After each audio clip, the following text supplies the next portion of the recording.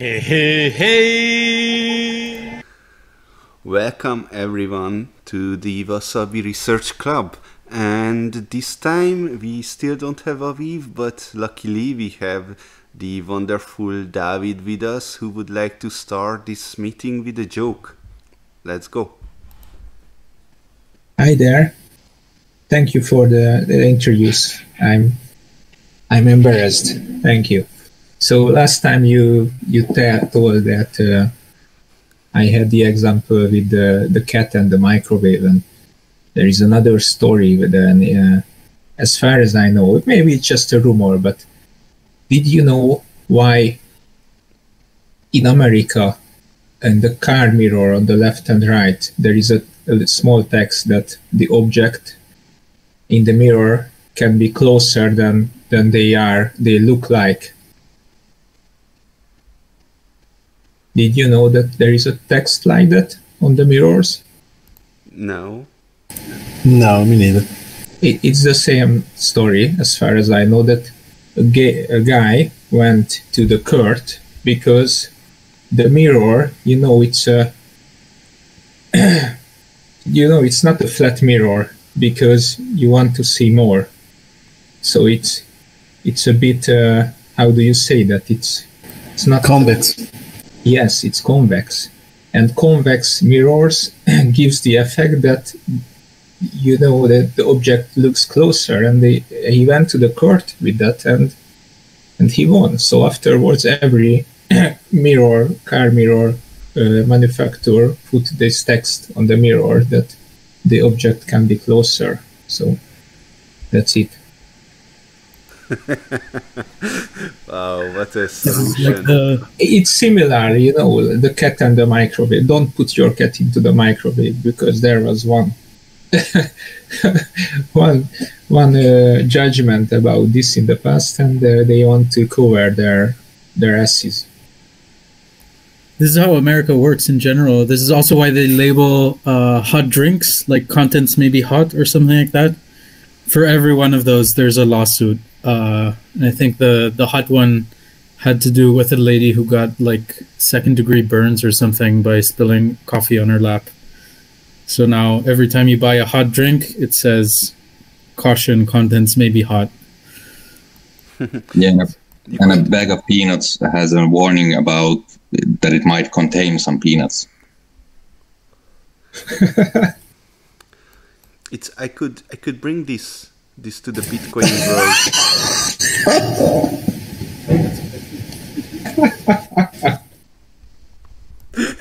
Okay. You know what? I don't even tell my example. Let's go into today's show. So,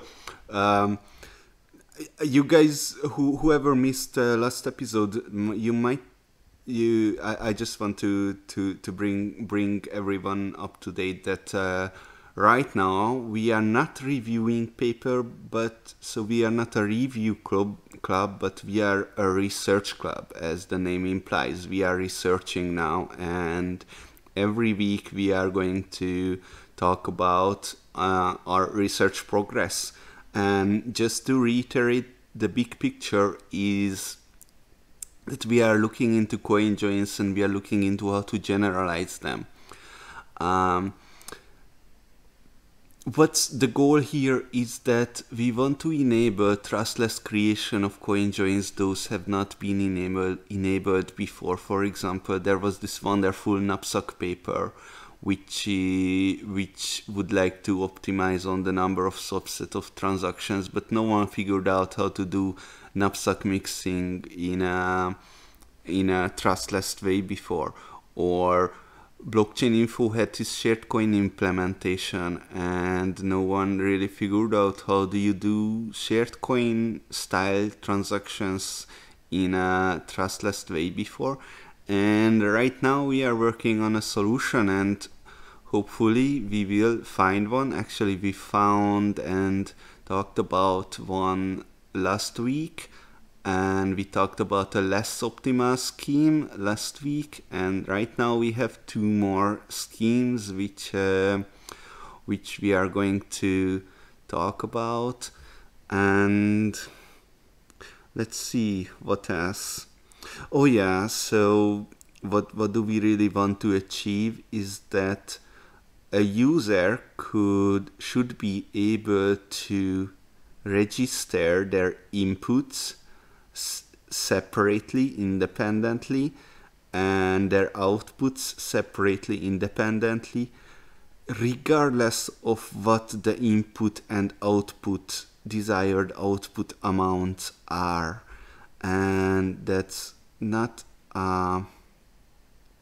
and that's not an obvious, there isn't an obvious way to do that. And as far as I research went, no one has really figured it out. There are some very complex eCache, divisible eCache schemes, and what some privacy altcoins are doing that could be useful here too.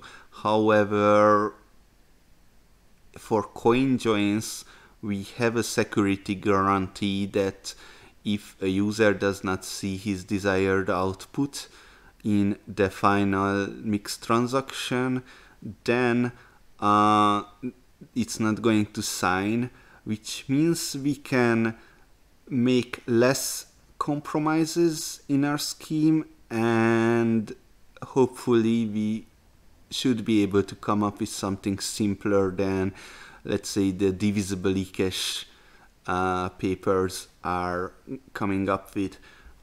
And let's go into our very first protocol, which is an ACL based scheme.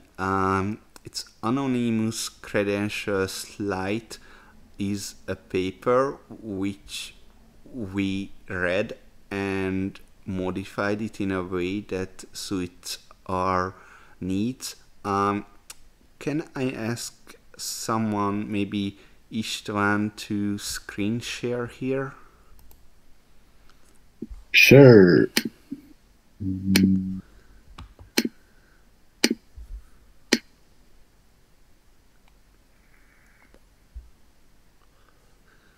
Yes, thank you. Let's see, who should talk about it? Would you like to go through the high-level scheme, Istvan, or nothing much? Yeah, I mean, I can do it. Sure. So, like last time, we covered basically two schemes. Like one was kind of broken, and the second one was okay. And we didn't really go into the details, but it was a scheme on.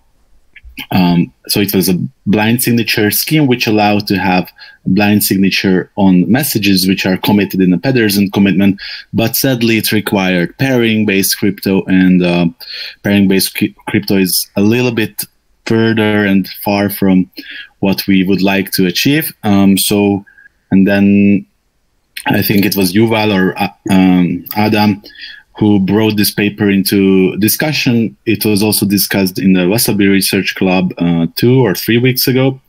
And one immediate thing which one needs to see is that it doesn't require any pairing-based crypto, which is nice because we can just work on our regular beloved SecP 256K1 curve. The high-level picture is essentially the same. We have a nice commitment scheme, which is our beloved, again, Pedersen commitment scheme, and we can obtain unlinkable blind signatures on blinded commitments, which cannot be linked to the original. So here we have C1, C2, C3. These are commitments, and we can get from a coordinator, from a server, signatures on these Zeta blinded commitments. And so basically this is the high level picture. And remember, we additionally need to have this input splitting and output merging functionalities, and this can be also achieved. So this is maybe just the first high level picture.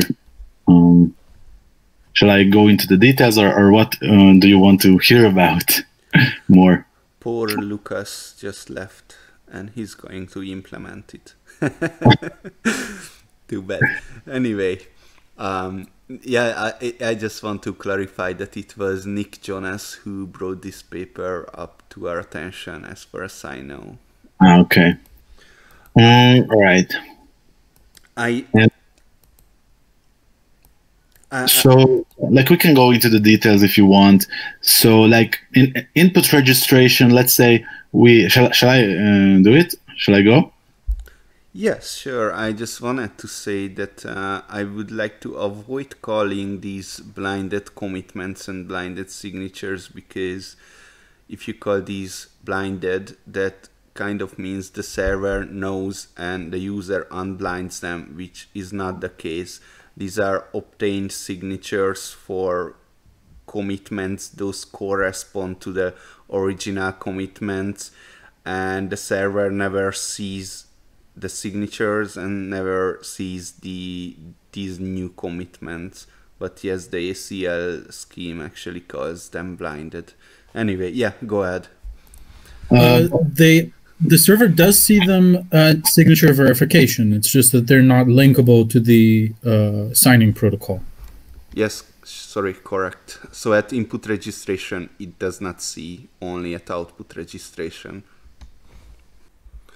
Hey guys, Nopara here, and my internet is gone and it doesn't want to come back, so I'm just going to go through the ACL based scheme. So what do we have here? Let's see, we want to, as always, we want to solve amount splitting and amount merging. How do we do that? Well, it turns out if we figure out amount splitting, not exactly correct, but in this case, yes, then we are going to have amount merging too. So we start with user has a UTXO with value V. So let's say you have 1 Bitcoin and you want to split into outputs with values V1 and V2.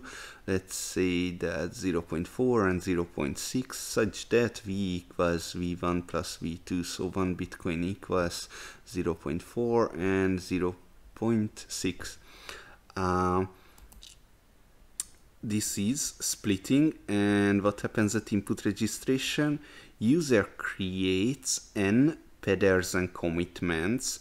C1 equals CV1 R1, or is the random factor here? V1 is of course the value, and we create a number of Pedersen commitments, and we say we have some fake Pedersen commitments here from 3 to n, which values are 0, and the VI terms corresponds to a single attribute L0 in the ACL signature with an empty message with range proofs for each.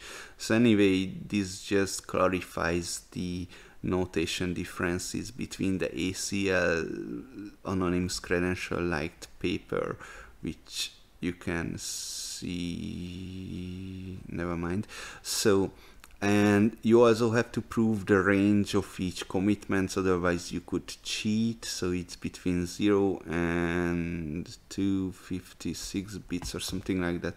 Never mind. So range proofs, this is what are being used for confidential transactions too. The user also needs to prove the sum of the commitments. Of course, the Pedersen commitment does that. This is just some concern here that how to do that.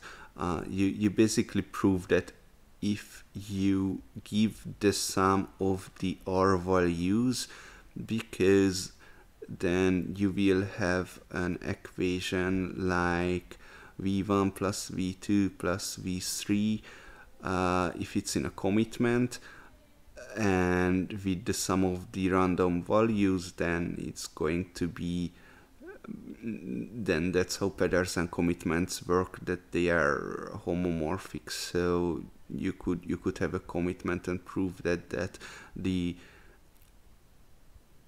partial commitments equal to the sum. and this is how you register your inputs.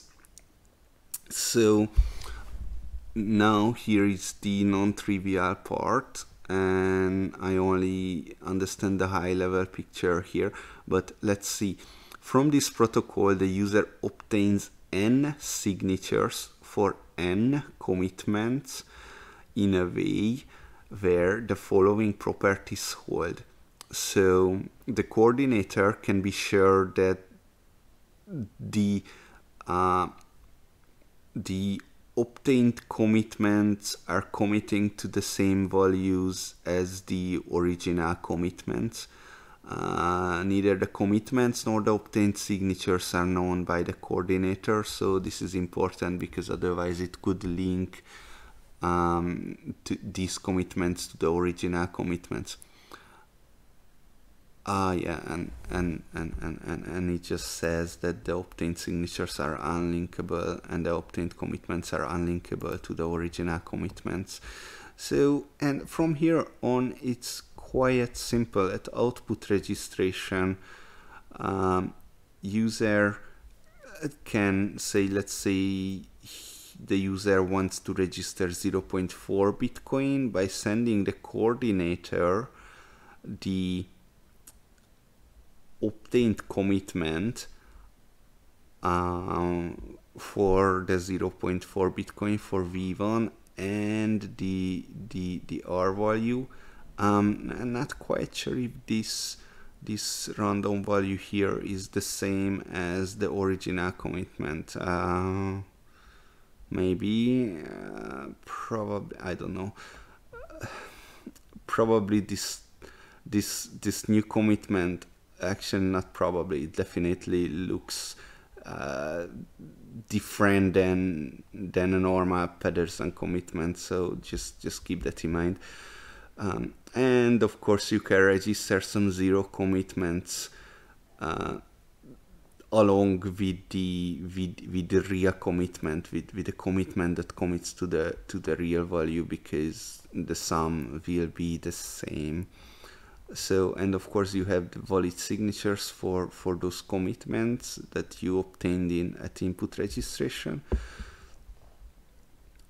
And that's pretty much it.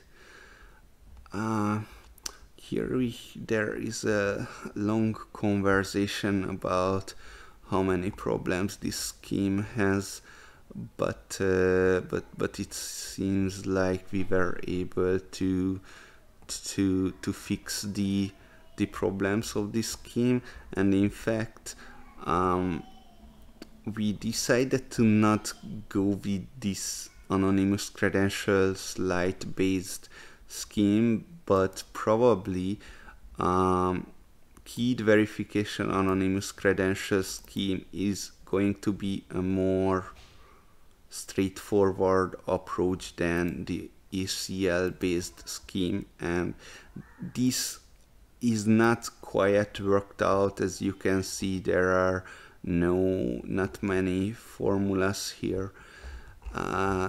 That's because we didn't quite work it out, but this seemed to make sense, and this will be the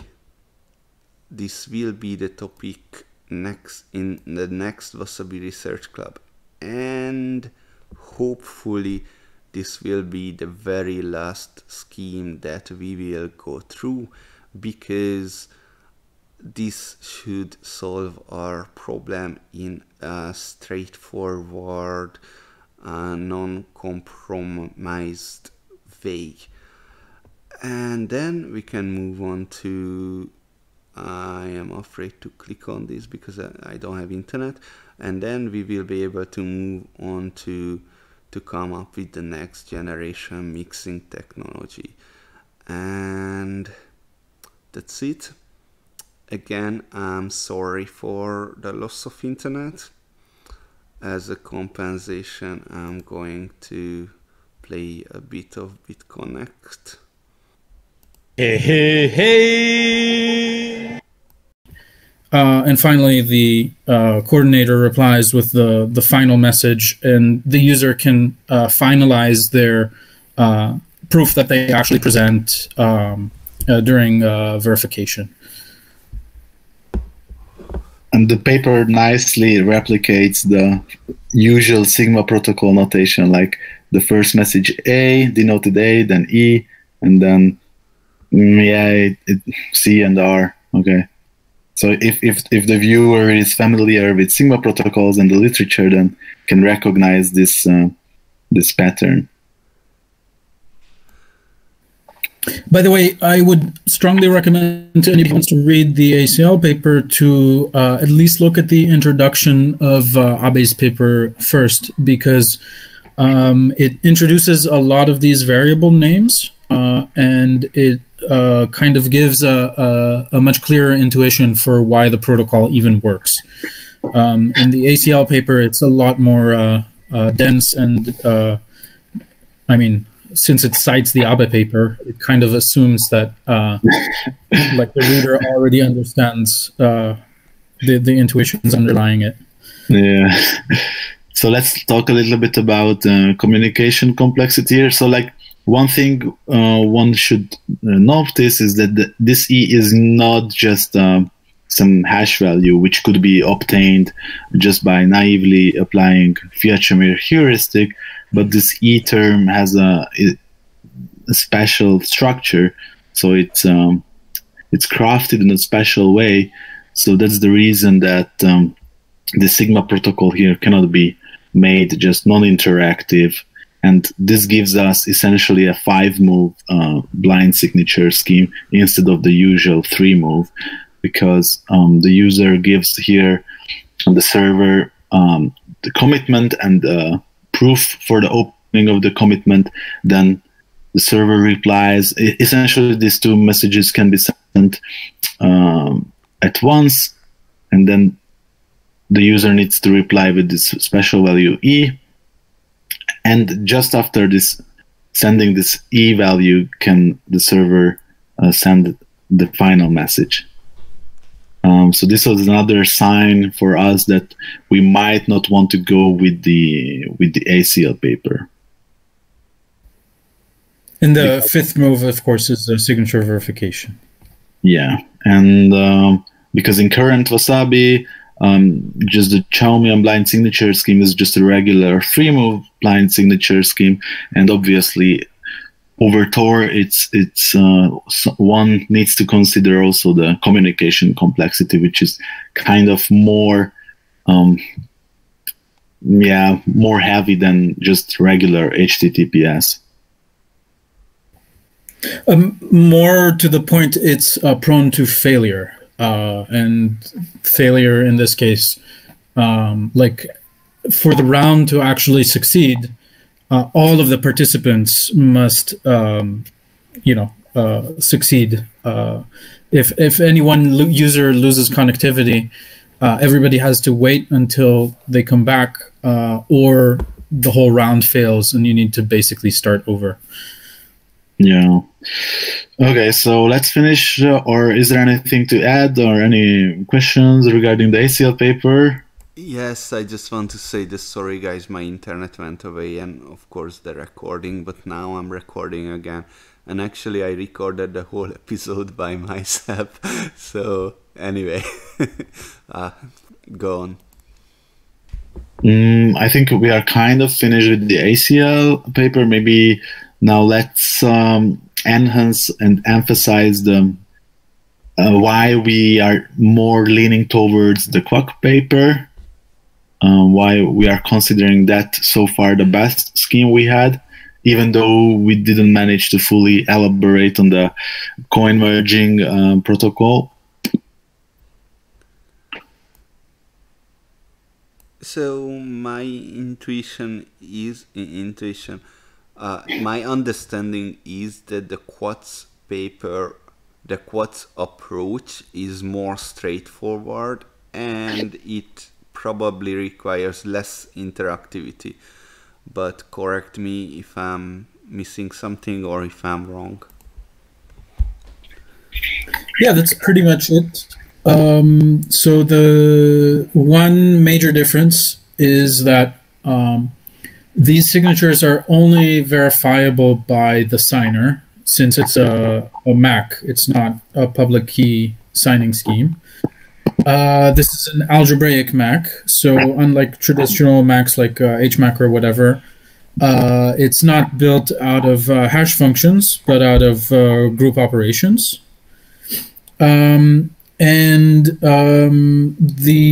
makes it so that it's easier to prove properties about the committed values. Very much like the ACL scheme, the idea is that you have multiple attributes that the signature covers, or that the MAC covers. But because everything is kind of simpler, it doesn't need to be publicly verifiable. The whole interaction is a little bit simpler. You only need 3 rounds to obtain a credential, and then when you go to present a credential or show a credential, I think that's the name they gave to the algorithm in the paper. You make a zero knowledge proof that you have a valid MAC on those values, and present randomized commitments to the same values. And the server can verify this using their secret key. There's 2 variants of this. So the original paper by Melissa Chase, Sarah Michael-John, and I always forget his name, I'm sorry, introduced a scheme that attributes can only be field values. And in that scheme, that means that you need to have some sort of blind issuance. And the way that they do the blind issuance is by using Elgamal encryption, which is very similar to Pedersen commitments, just with an additional term that makes it only computationally hiding, but it has like the same nice homomorphic properties. So basically, you encrypt your attributes to yourself, you give them to the server with proofs that they're valid, and then you get back a MAC that you can then decrypt and later use to construct your proofs when you show. This paper that Istvan is showing right now is a much more recent paper by Melissa Chase, the 3rd author whose name I forgot, and Trevor Perrin. And this is designed for the Greg Zavarucha. Sorry, Greg. So this paper, what they're trying to do is solve the problem of managing who is included in a signal, the encrypted messaging, who's a member of a group in a way that the server can't really know. And the main difference over the previous paper is that in this MAC scheme, the attributes themselves can be group elements. So this means we can directly use a Pedersen commitment as an attribute. And since those are perfectly hiding, that way, if we get it right, we can be sure that even if there's a quantum adversary, the coordinator is hacked and somebody breaks the SecP 256K1 curve, like worst case scenario, users should still not be de-anonymizable, which seems like a desirable property for a protocol that attempts to improve on Bitcoin's privacy problems.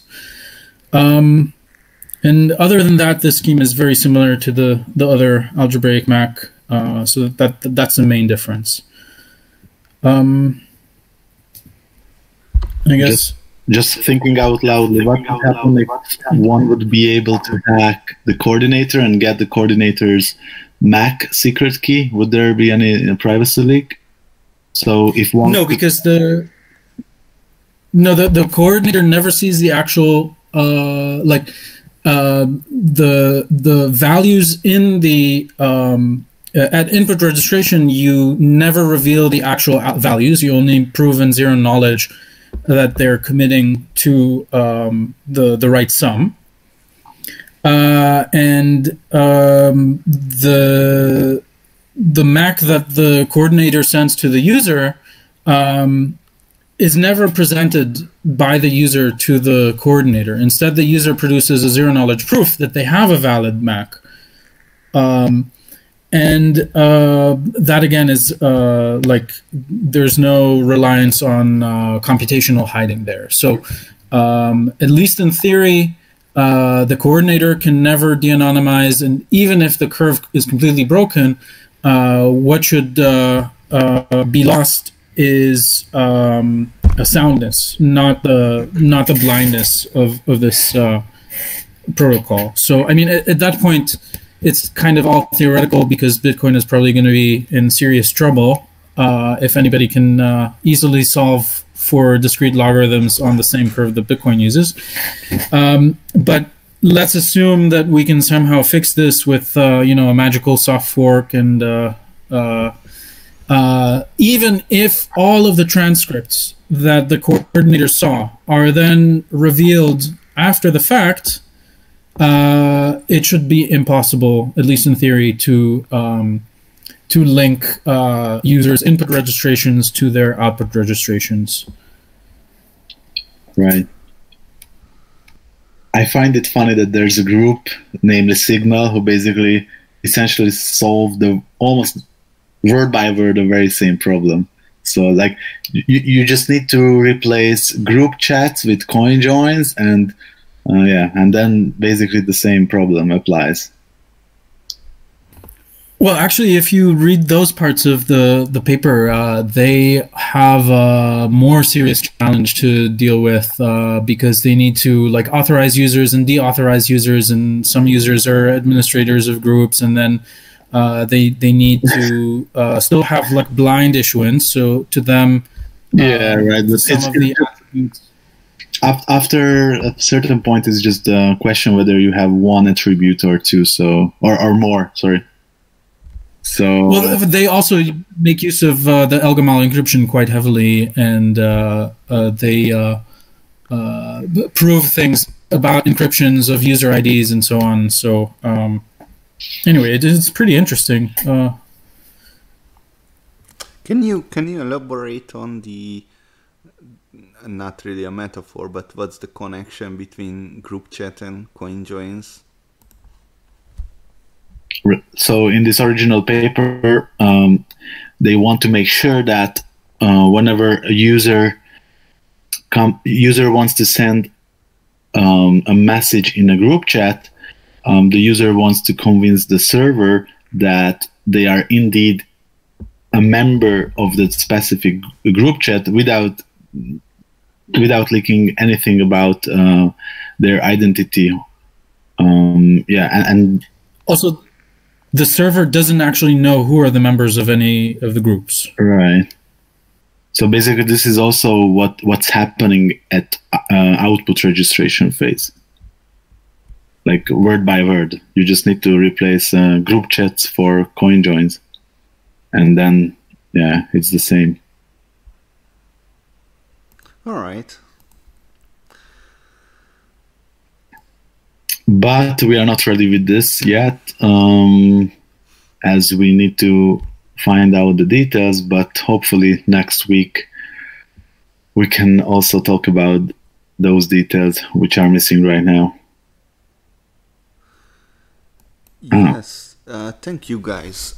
Is there anything else you would like to go through or say about this? I guess we can talk about a little bit about how we are hoping to still improve on the ACL scheme as well as this.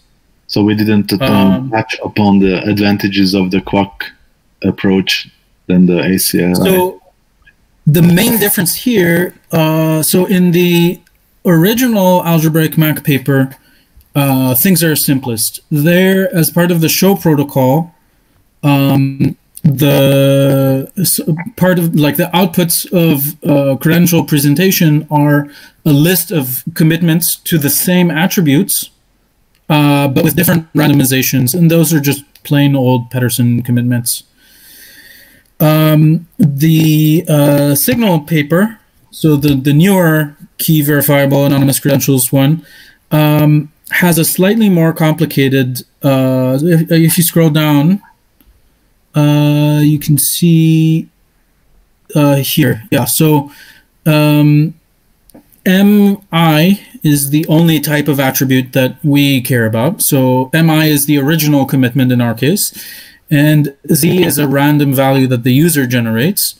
So the final commitment that's presented to the coordinator in this case is G of YI, G sub YI, that's a generator for one of the attributes. We only have one of those. Sorry, we only have two of those, and this reminds me we didn't talk about double spending.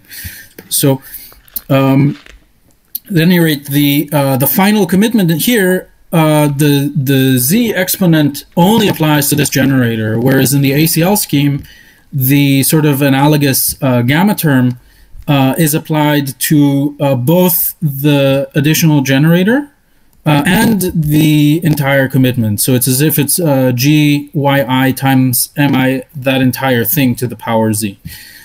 So this makes the commitment openings a little bit easier to deal with relative to ACL. Not as straightforward as in the original algebraic Mac paper, but there, like the attribute values need to be hidden some other way during issuance. Okay, so now that I remembered the double spending, a cool aspect of these key verifiable anonymous credential schemes compared to anonymous credentials flight is that it supports what's called unlinkable multi-show. And the idea here is you have a single credential, and you can present it multiple times, and the individual presentations are unlinkable.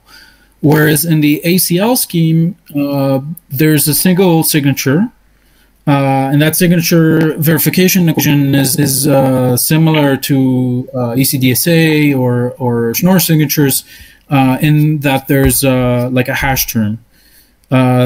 So because this approach has no traditional hashing, different presentations are randomizable very easily. For us, it's actually a downside because this means that a user can register an input once and then claim it multiple times, and the coordinator would not know that these two output registrations are actually for the same credential. So a complication of these this approach is that we have to add an additional attribute for something like a serial number, and that serial number would have to be revealed as part of output registration. And in this way, the coordinator can know that a single credential is only actually used once.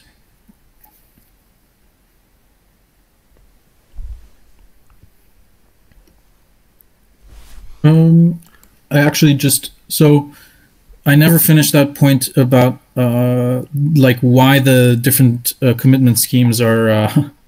Sorry, this is how my brain works. So ideally, we would like in both of these schemes to prove that the sum of the credentials presented, the sum of the amounts committed to by these credentials, exactly equals the requested output amount. And we have not been able to figure out a simple zero-knowledge proof to do this for the ACL scheme because of that pesky gamma term. It's absolutely possible in theory. It's just that both of us haven't managed to do that yet. So hopefully this becomes a little bit simpler using this approach. Let's put some pressure on us and promise to the viewers that we will have the solution by the next episode. Definitely. In 2 weeks. All right. So, Lucas, are you excited to implement it? Yes. Scared, but yes, excited too. Because I have to read a lot. No, you will learn a lot, and that's good. I mean, I think that's the main advantage. Like, we learned so much along the way, so I think you will enjoy it as well. Yes, I hope so. All right. How about you guys? Did you understood everything? Rafael? You always saying, Adam, that you will only understand if you code it. So I'm waiting for that point when I can start coding. It's very true. There's a lovely Python library called PetLib, Privacy Enhancing Technologies Library, It's on GitHub, by no? George. Sorry? It's on GitHub, no? Yes, and on PyPy. This is basically bindings for OpenSSL's like lower level APIs. What's the name? Petlib, P-E-T. I don't know how to spell his name. I think D-A-N-E-Z-I-S. Yeah. Then this. I think with an A initially. But if you just look for Petlib. Maybe this. Yes. Okay, cool. So this library has in the examples directory an implementation of the ACL signature scheme, as well as key verifiable credentials based on the original algebraic Mac paper. So not the one that we discussed today, but the older one. Both of those rely on this genzkp.py thing, which is I think it's like a general like a Sigma protocol based system. Nice. Where you give the transcript in full for both sides, and it computes the actual like final proof values. This looks really nice. Yeah, the code is it's not very thoroughly commented, but it has comments in all the right places, and I found it very helpful to understand some of the stuff, especially with the algebraic Mac scheme and how the blinding works. I didn't understand that part in the paper, but evidently he did and actually implemented it. So. Which is the algebra? This is algebraic Mac. So this is one of the schemes presented in the original paper, the Mac GGM, which has a security proof only in the generic group model. Right. For us, it doesn't really matter because we don't super care about soundness. We have that fallback of CoinJoin security. The other Mac scheme is slightly more complicated and only needs a decisional Diffie-Hellman for the security proof. And then this like anonymous credentials construction on top of it adds all of the like complicated zero knowledge proof stuff built out of Mac GGM. But both algebraic Mac constructions are possible. I don't actually remember in the Signal paper, it's like a variant of Mac GGM with an additional term T, which is part of the field, and an additional point W that's part of the secret key. And if I'm not mistaken, that addition is what allowed them to prove it in a nicer model than the generic group model. But again, for our purposes, like we fall back to Bitcoin security for soundness and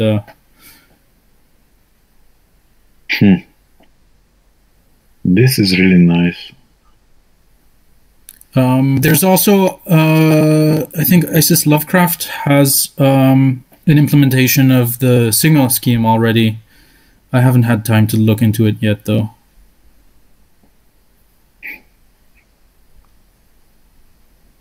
Nice.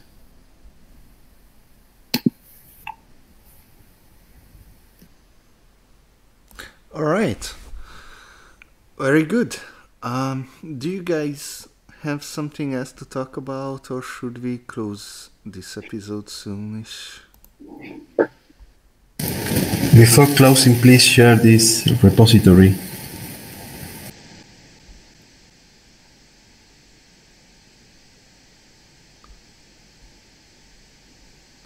I'm pretty sure you can look at the recording and just see the repository. Yes, I got it. Awesome. Or you might also put it in the comment section on YouTube or something like that. All right. So, Max, was everything clear?